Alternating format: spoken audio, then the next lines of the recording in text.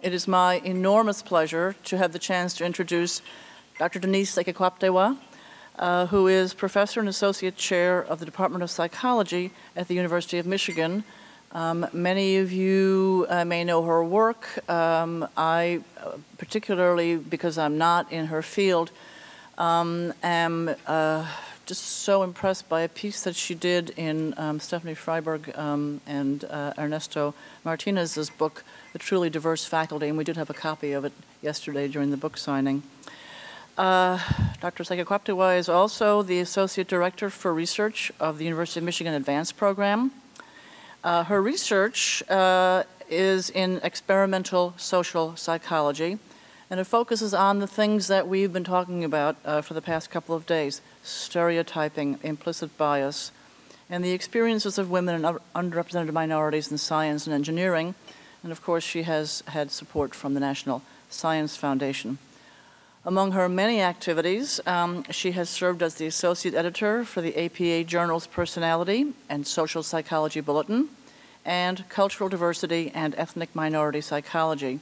She has also served as an elected council member for the Society for the Psychological Study of Social Issues, and on the Committee on Opportunities in Science in the American Association for the Advancement of Science, known as, of course, the AAAS. Last year, she received the Harold R. Johnson Diversity Service Award from the University of Michigan, and 4 years ago, the Sarah Goddard Power Award for her work on diversity-related issues. So, as I say, it's a huge pleasure, and we're so delighted that we have her with us today. And she really had to readjust her schedule and do a lot of kind of breathless running and flying to get here, so we're particularly grateful for that. Dr. Sekekwaptewa.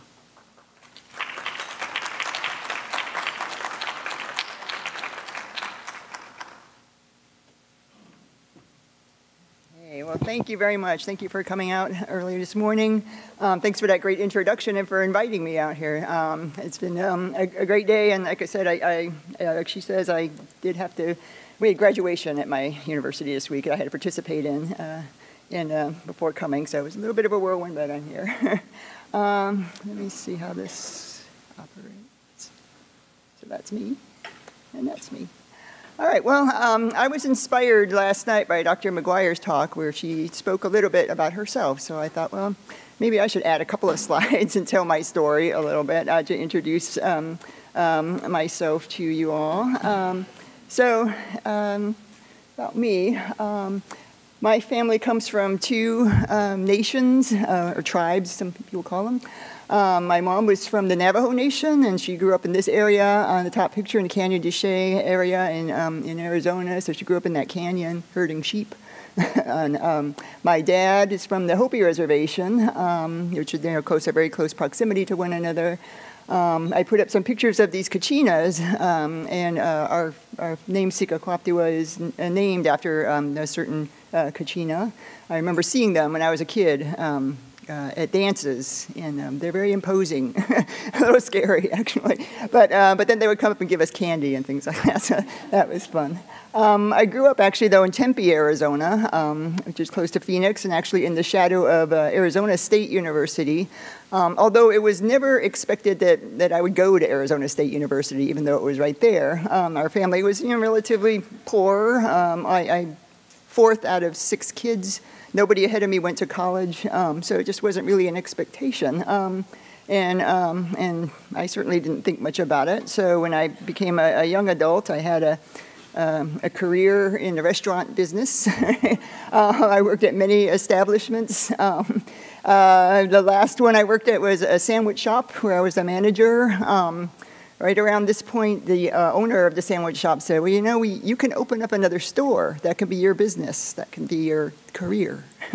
And I thought about that for a while, and then, well, I don't know if that's the career that I really was striving for, So I thought about that and decided not to do that, and decided to try to go to college at night. So I went to my sandwich shop job, and then went to community college, just a couple of courses at a time, till I made it through there, and then transferred over to Arizona State University, where I majored in psychology. Then I went to Ohio State University for a PhD, and wound up now at the at the University of Michigan in my current career, as she said, working in the Department of Psychology and the advanced program. So, I don't know, I try to tell my story sometimes to students so they know that, you can do these things. You just have to, sometimes you just make a choice and decide to really give it a try. And even though I didn't really have the means and my family didn't have the means, I was still able to do this. And I'm really happy that I did, because I think I have like one of the greatest jobs that one could have. So in today's talk, I wanted to hopefully get through 5 points kind of quickly, beginning with just talking generally about diversity and then working towards talking about toward institutional change. So beginning with diversity in the academy, I'm sure many of you are familiar with numbers like these about U.S. universities and the representation of women of color. So certainly, if you just look at these statistics, all of the numbers are like less than 5% in terms of Asian American, Black women, Latino, Hispanic women, Native American women hold less than 1%. Whenever I see graphs that show the representation of these different groups, it seems like the Native American ones are always like flat on the bottom by 0, and that's where it is. Sometimes there's a little blip, but I think that's me right there. That's me causing that little blip. But it's certainly an issue that there's not a lot of us there. So there's an underrepresentation issue. Why should we really care about that? It's funny how much we kind of have to make this point when we're talking about diversity to like our general faculty members. What's the big deal? Well, I think we should care about diversity for a lot of reasons. Here's 3 that we talk about in the advanced program. And actually, a lot of what I'm talking to you about today are things that we try to inform our faculty about as part of our advanced programming and workshops. And so these are points that we make. One is that our student body is increasingly diverse, right? And therefore, having a diverse faculty will benefit them in terms of having providing role models, right, for students from various backgrounds. There's lots of research about that indicates that having a role model that you perceive as similar to you is quite beneficial to students, and that can be in terms of social identities like gender and race, right? It benefits students not only in terms of motivation, but also in terms of actual performance. They actually get better grades in some studies when they have the same gender or same race role models. And I think it also just shows that there's somebody like you who made it, right? And you could think, well, if that person who's like me made it, maybe I can do it too. Second, there's a lot of research showing that having diversity on teams, right, in group settings can actually improve outcomes for the group in terms of making better decisions, having greater innovation and creativity. My colleague at Michigan, Scott Page, has done a lot of work in this area. And the general finding is that when there's diversity in the groups, as opposed to having a homogeneous group where everyone's kind of similar, in that situation, compared to the diverse group, diversity provides people a way to sort of break out of their comfort zone, I think, kind of, open their mind up. They think more thoughtfully and more deliberately about what they're doing and are challenged more. And so it just kind of brings people up to a different level of thinking, which can produce better outcomes. Finally, there's a point about a lack of diversity, right? So being in the numerical minority, and research shows this, can sometimes have very negative effects on people from different groups, particularly if you're in a group that's seen as disadvantaged, socially disadvantaged relative to others, right? And I'll show you some of my work on that in a few more slides, but there's this issue of what it's like when you're different from everybody in the rest of the group, particularly when they're positively stereotyped and you're more negatively stereotyped. So we often talk about this leaky pipeline issue. I'm sure you're all familiar with this term that it seems like at every stage, right? We might have a lot of female students and maybe more underrepresented minority students at the younger stages, like around undergraduate students, but at each one, as they progress to graduate student, to postdoctoral fellow, to faculty member, fewer and fewer, right? Until you get to the really higher levels of tenured faculty members and eminent scholars. It's really not very diverse anymore. And so the researchers are really thinking about, well, what's causing this leaky pipeline? Why is it that we're seeing this dropout as people progress through these career stages? There's lots of reasons of this. I think that a lot of people talk about factors or explanations for this that are about women and about ethnic minority people and their dispositions, right, and their own motivations. So in other words, women aren't going into science because they're not interested in that. They choose something else, right? And so therefore, what can we do? That's their choice, right? The performance issue is actually sort of an ability-related issue, right? And people have made the suggestion that maybe they just don't really have what it takes. They don't have the same ability as other groups, and that's why they're not going into it. Fortunately, people haven't spent too much time recently talking about the ability argument. But social scientists and social psychologists, I think in particular, have spoken about these more external or situational reasons for why there might be a dropout of people going on in STEM. And I think it has a lot to do with about features of STEM settings, features of our professional setting that promote stereotypes, that make us think of stereotypes, and that promote implicit bias, right? Sort of an unintended bias against people of certain groups. And that these factors, right, these features of STEM settings that promote stereotypes and bias actually influence people's interest and choice and even their performance in those settings, right? So it's not so much about the disposition and the qualities and the characteristics of the women and the underrepresented minority people. It's how the settings and the situations that they're in promote stereotypes to actually reduce their interest and sometimes lead them to choose something else. So let me talk a little bit about this social science research that we've been using to inform things that are going on in our advanced program, beginning with the issue of stereotyping and implicit bias.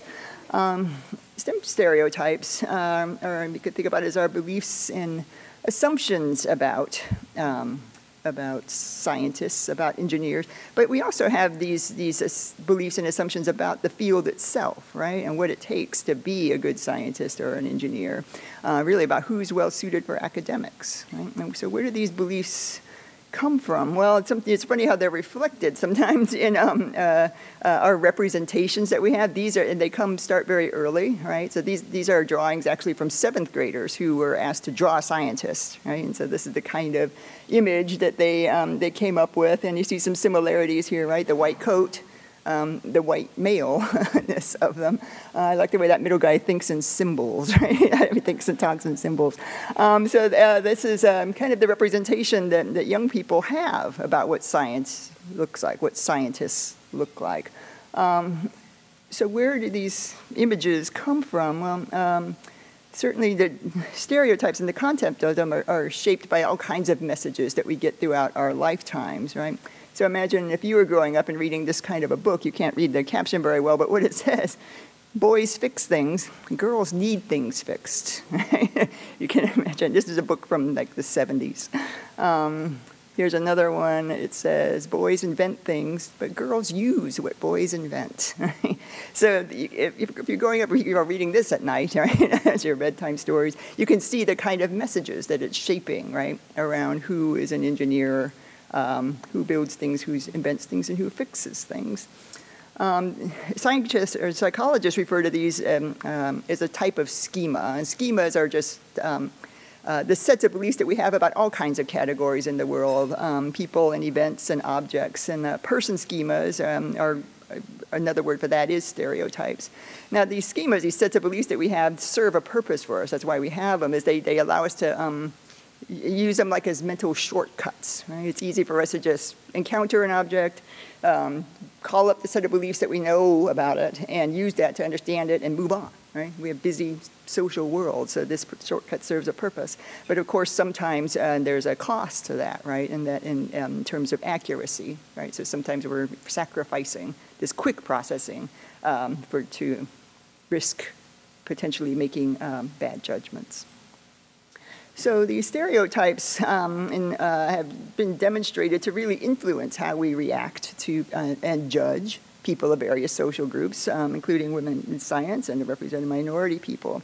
This implicit bias is reflected in a lot of research in lowered evaluation of people from these groups. And it's implicit because people aren't necessarily setting out to do that. In fact, this happens amongst people who are very, very committed to egalitarianism, people who are, don't think that they're biased, yet can demonstrate this differential evaluation of people, as I'll show you in a moment. And so that's why sometimes this occurs independently of whether people endorse those stereotypes or think they endorse those stereotypes. You completely disavow them, yet wind up using them in judgments of other people in ways that you might not be aware that you're doing. So in a series of studies, I'll show you, they rely on a procedure, which sometimes we call identical resumes or matched resumes. And this is where researchers create a set of materials, like a resume or a set of application materials, and send it out to groups of respondents, of people to judge or rate or react to in some way. But they change them in some way. So for one group, they might put a name on it that indicates that, say, the person, the applicant, is a man, or for other people that the applicant is a woman, right? Otherwise, it's exactly the same, right? And so if they get rated differently, even though the content is the same, but the only thing that changed is whether it's a man or a woman, then you know that maybe there's a gender schema, a gender stereotype being applied here. And so this is what researchers did in this study that was published in Proceedings of National Academy of Science. They sent out these applications, resumes, to science professors at research institutions all over the United States and asked them to rate it, provide some feedback on it in terms of whether you'd hire that person, how does that person come across in terms of competence, et cetera. For some of the professors got one that was labeled John, first name John, and the other one was Jennifer. Right? That's the only thing that was different. And what you find here is that the researchers found is that there was a favorability towards John over Jennifer in terms of the applicants, and the dark bars being for the male labeled applicant being rated as more competent, more hireable, more suitable for mentoring, means I myself as a professor would give more hours of mentoring to that person.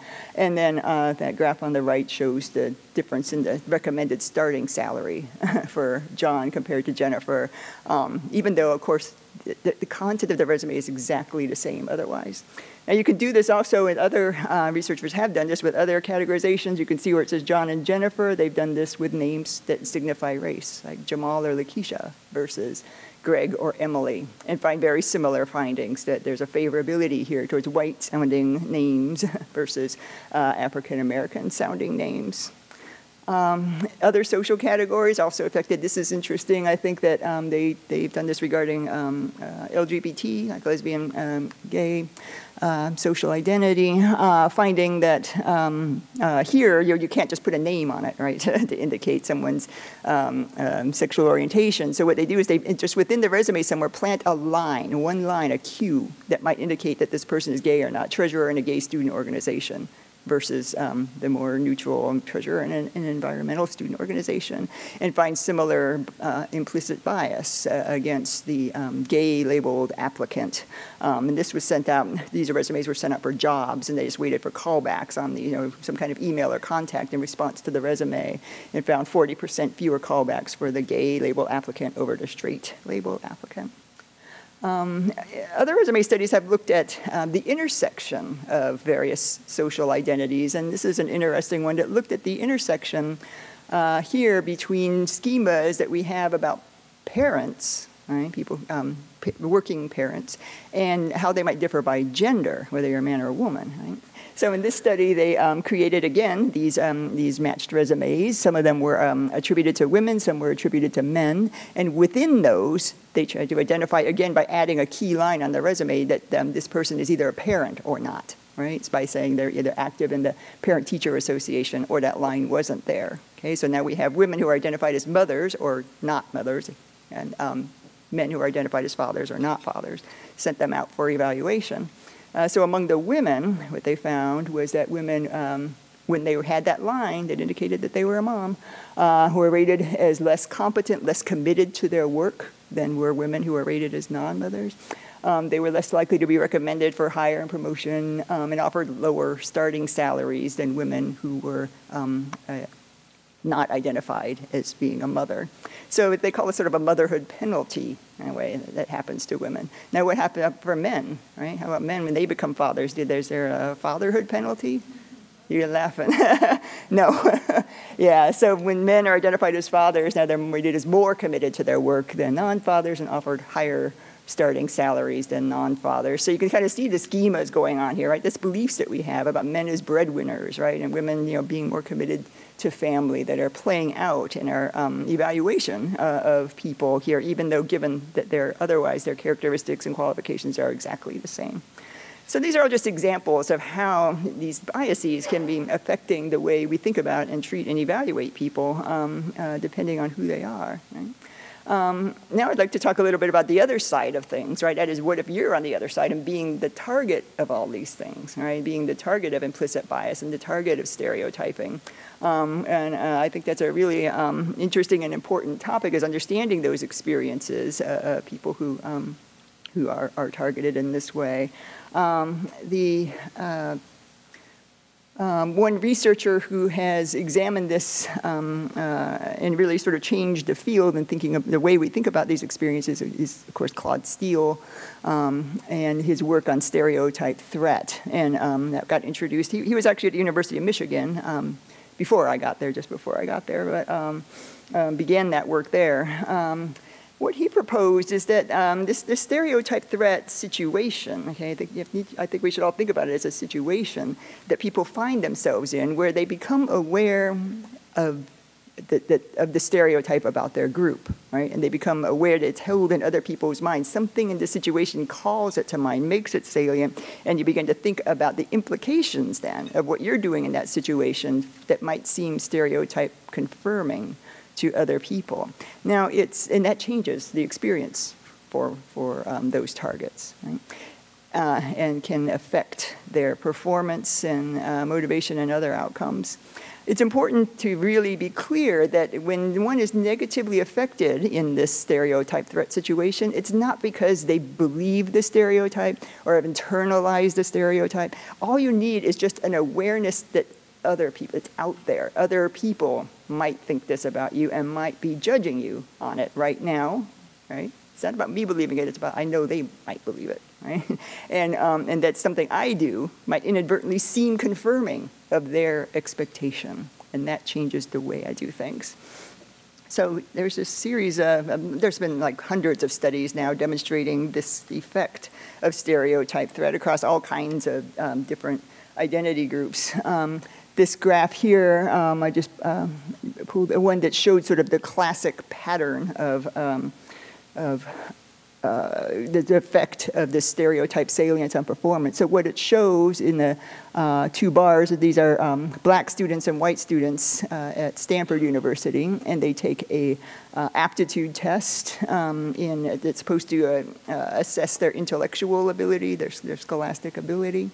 On the left is what he called the threat condition, and this is where he told the students, when you're taking this test, it's going to really, be a very diagnostic tool to tell us about your level of, intellectual ability, right? It's going to tell us basically kind of how smart you are, how much scholastic ability you have. In that situation, black students take that test knowing that if I screw up a few of these questions, it could look really confirming of a negative stereotype about my group, right? That black students aren't as prepared or motivated or something for academics. Whereas white students take the test, they are not thinking about that, right? And it actually serves them just that thought that I could somehow do something that seems stereotypic is enough to reduce the performance of black students, right? So they don't score as well. For the sort of a cognitive distraction kind of process. When he gave the same exact test to other groups of black and white students in what he called a no threat condition, what he simply said was, this is a test, but it's not diagnostic of intellectual or scholastic ability, right? It's sort of about your problem solving style, so it can't really tell us anything about how smart you are. It removes the the implications of performance for potentially confirming the stereotype then, right? And so what you see there then on the right is that in that no threat condition, the performance of black students is equal to that of white students and better than it was in the threat condition. So this has been demonstrated across women taking math tests, across Hispanic and Latino people taking tests, even in other domains like older people taking memory tests also show this same thing. I put up the picture of the Whistling Vivaldi book, which was written by Claude Steele. It was on sale yesterday. I can recommend it as a really good book. I assign it to my students because it really describes the whole body of research in a very readable way. This next study I think is always fascinated me. It was done by Margaret Shee. Again, she was at the University of Michigan too. And she wanted to know about this particular situation where there might be two types of stereotypes going on, right? She looked at the experience of Asian American women taking math tests. So think about that situation, right? So you have these Asian American women, they're women, right? So they're stereotyped as being not so good at math. That's the gender math stereotype that's out there, that women aren't as good at this as men. But they're also Asian, right? So, and there's a whole different stereotype around ethnicity that suggests that they're better than other groups, because of the stereotype we have about Asians in math, right, and being good at math. So what's going to happen when they take the test? What kind of stereotype will influence potentially how they perform? What Margaret Shee proposed was that it depends sort of on which identity becomes salient to you in the moment, right, and when you're taking the test. So she had them fill out a questionnaire first before the test that kind of primed them to think about one of the identities or the other. So for some of these groups of Asian American women filled out a questionnaire that asked questions about gender, that made them think about, for example, living in a co-ed dorm, what's that like, this kind of thing. Other groups took a questionnaire to ask some questions about ethnicity, right? So what languages did your parents speak at home? Do you ever go to a cultural festival? Things like that. So got to think about that. A third group didn't answer anything about gender or ethnicity, so they're kind of the control group. And they all took the math test. And what she found is compared to that control group, it wasn't thinking about gender or ethnicity, those who were thinking about gender performed significantly worse than the control, whereas those who were thinking about ethnicities performed significantly better on the same test, right? This is known as sort of, when it's worse, it's kind of a stereotype threat condition because you're concerned about, threatened by the idea of confirming a negative stereotype. But it's interesting, there can also be the stereotype boost kind of going on where where people are thinking about the implications of a positive stereotype can actually have this more boosting or beneficial effect on performance. I think this is interesting for a couple of reasons. One is that people think that assessments like SAT and other tests are good, valid instruments, right? But what this is saying is just what you're thinking about ahead of time could really push performance around significantly for members of different groups, right? And who hasn't taken a test where you had to write like your gender or your race on the cover page before turning it and starting the test, right? So what a better stereotype prime is that? The other thing I like to think about is Margaret, primed one of the identities by asking people questions about it to make them think about it. But there are probably features of our situations that get us to think about our gender or our race or other identities that aren't about answering questions about it, but just something in the air, right? Something in the situation that brings those things to mind. And that's what I want to talk about next. I'm going to talk about stereotype cues in our environments, things that, features of the settings that bring that to mind. I'll talk about a couple of these features of STEM settings that I think can activate stereotypes. One has to do with diversity or the lack of it, right? So sort of the lack of own group peers and role models in the situation. Someone I know at UMass Amherst, Buju Dasgupta, she's a really great social psychologist, has a great paper on this and her stereotype inoculation model if you ever want to read more about the effects of this. But I'll talk to you in a second about some of my own work that I did on this area. And then second, I also want to talk about what people call the chilly climate for women and underrepresented minorities in STEM, which has to do with sort of unintended behavioral biases that we all experience. So first, this idea of the lack of own group peers is a situation called solo status, and that is where one finds himself to be different from the rest of the people in the setting on some important dimensions, such as gender or race, right? And so when I thought about this, when I was doing this kind of work in the lab, I looked at the situations of people who are finding themselves to be the only woman in the engineering class, right? The only black student in an otherwise, white classroom, and how that is a different experience for them depending on compared to classrooms where they aren't the only black person, for example. So I studied this in the lab by creating situations where people were either, let's say, the only black person in a group of whites or the only white person in a group of blacks, similar for gender. And I found some interesting outcomes that compared to situations where they weren't the only black student.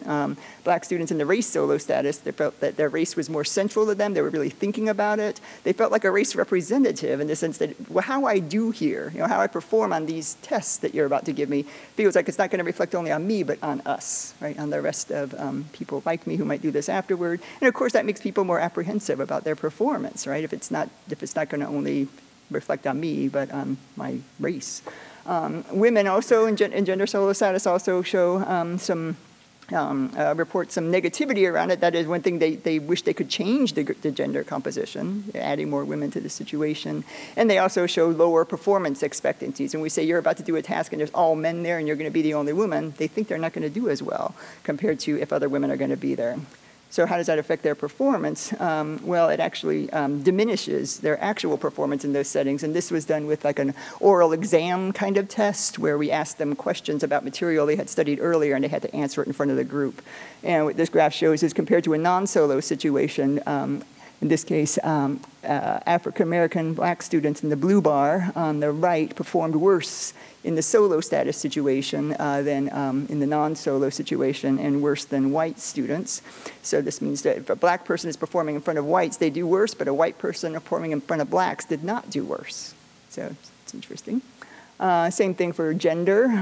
Again, on the right, showing women in the blue bar performing worse in front of an audience of men compared to when they were in the non-solo situations. Again, men performing in front of an audience of women do not do worse. They actually do a little bit better.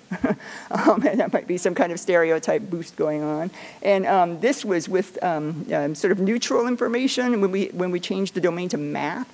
Right? So we have women answering math questions out loud in front of the group. It was even worse. Okay? It was a significantly kind of a double effect, stereotype threat, and being in this solo status situation. So what we were seeing earlier in the reports about the performance apprehension and wishing I could change the group actually had translated into worse performance for people in these situations.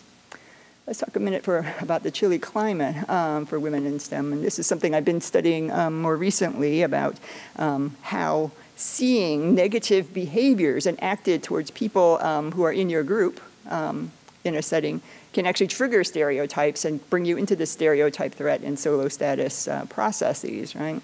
I know explicit discrimination still exists, but a lot of things that happen out there now are pretty subtle, right? And people call them microaggressions nowadays. And these things, I think, are reflective of stereotypes, but also make people think more about and become more aware about the stereotype about their group. And we found that in a study that is just coming out now, that people who saw this happen, and this was a woman in science setting, when a woman witnessed another woman being the target of these kind of microaggressions in the science setting, it lowered their persistence, that is their motivation to stay in the field, like when they were rating themselves on how likely is it you're going to have a science career, was lower when they were when they witnessed that kind of microaggression happening. And it also increases, we could see their implicit stereotypic processing. A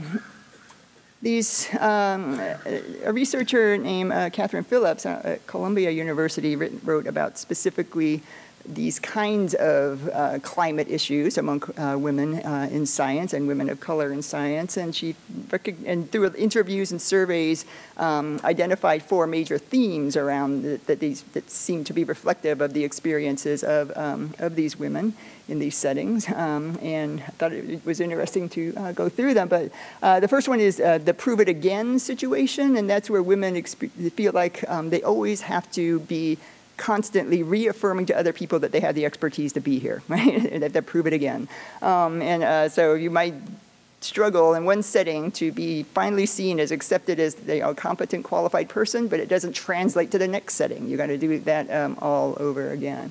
the tightrope is being, having to walk this fine line, right, between not being too feminine and not being too masculine, right? You can't be too nice because people will think you're incompetent, but you can't be too assertive because then they don't like you. and so there's backlash against women who are seen as going too far in the other direction. The maternal wall is very similar to the motherhood penalty I spoke of earlier, and then this tug-of-war issue is has to do with, have you heard of something called queen bee syndrome, where it's kind of this idea that women don't help other women, for lots of different complicated reasons, but the one that interests me most is that sometimes it's just a result of experiencing gender bias yourself. Often can have this, this different reaction of women not being as willing to pull up other women because I've had to go through so much, and it's almost like other people after me should experience that as well. So it's kind of a controversial thing, but something that women talked about as being present in their experiences. So these experiences all kind of build up over time. I mean, small things can happen, these small microaggressions, right? They don't happen just once. They happen over and over, right? And they accumulate to really produce different outcomes. Virginia Valiant, in this book that was on sale yesterday, talked about it as the accumulation of advantage and disadvantage, saying mountains are molehills piled one on top of the other, right? Little things add up.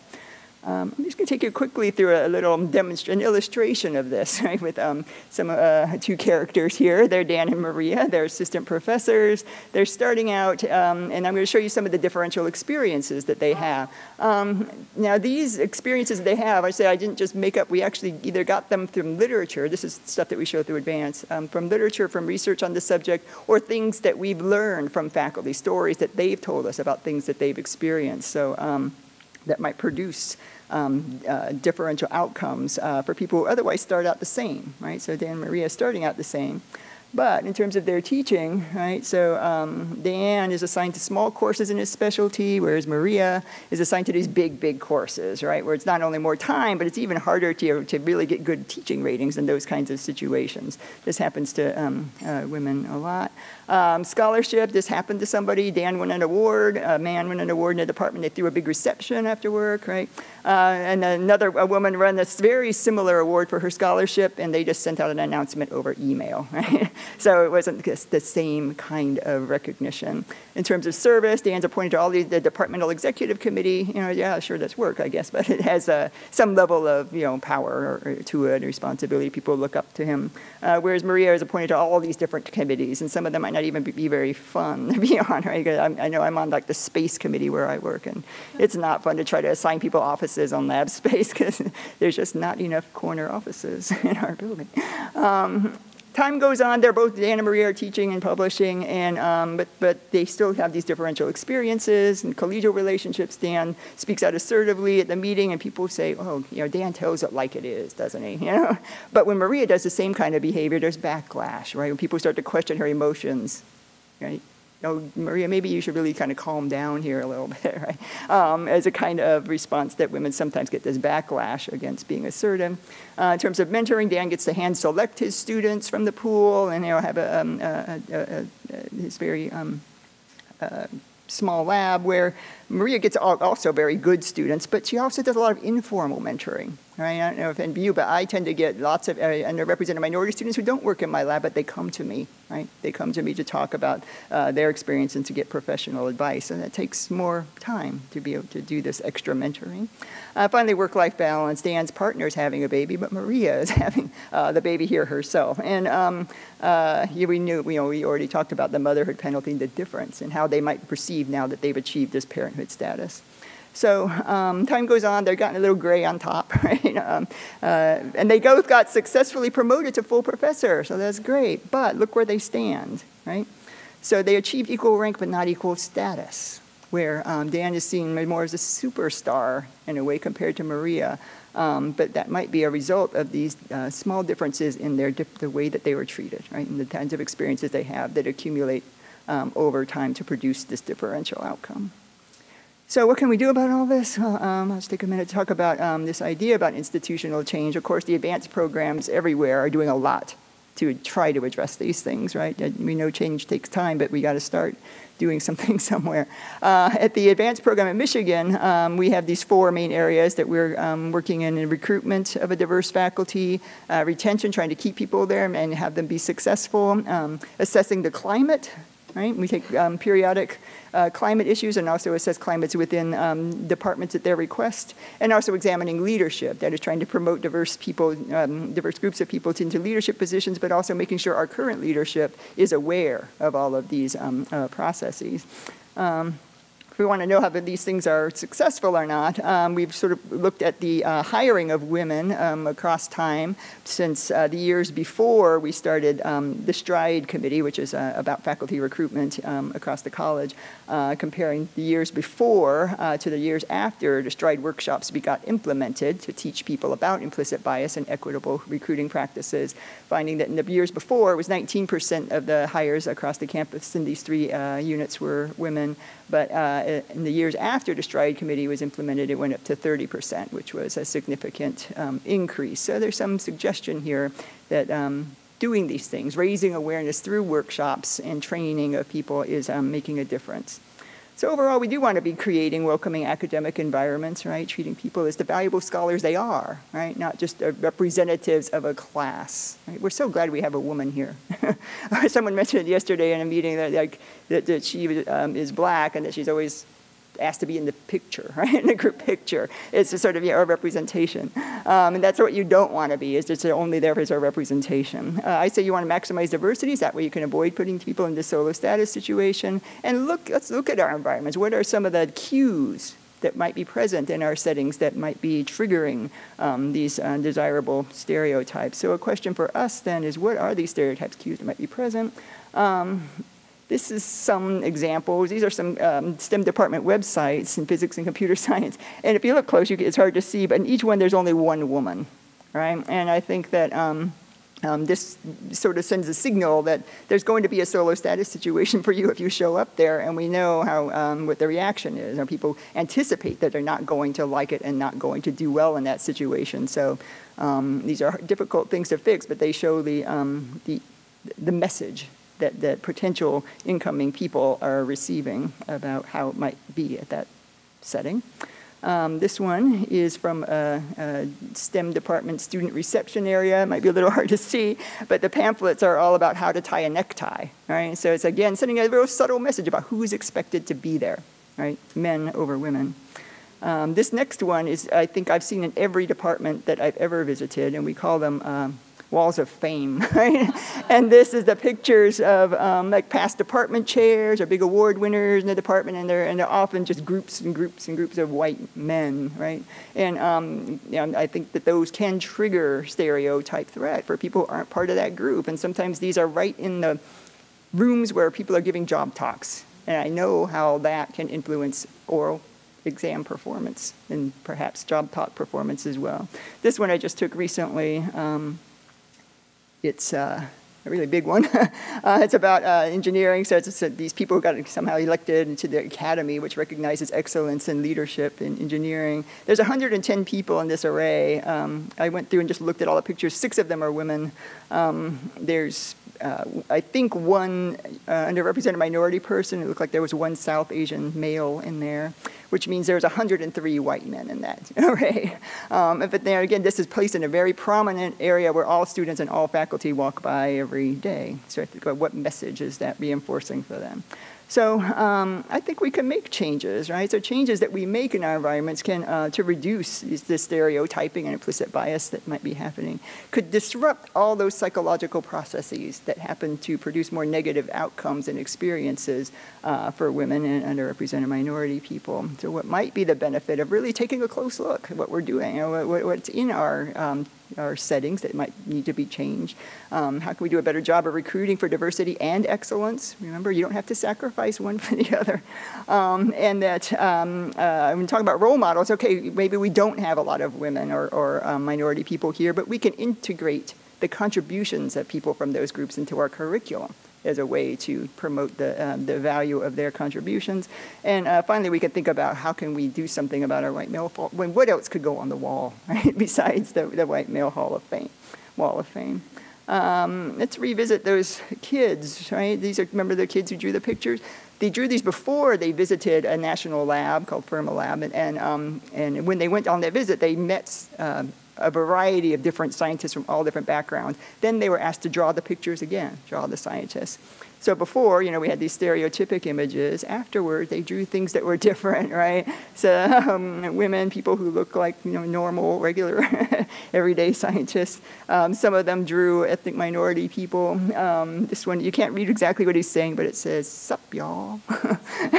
So they see this as a different representation, I think, as a result of being exposed to a variety of people in science. So I'll leave you 2 points. I think that making changes to improve the climate for diversity in our institutions makes everything more inclusive to everybody, right? We should think about this in our educational and professional settings.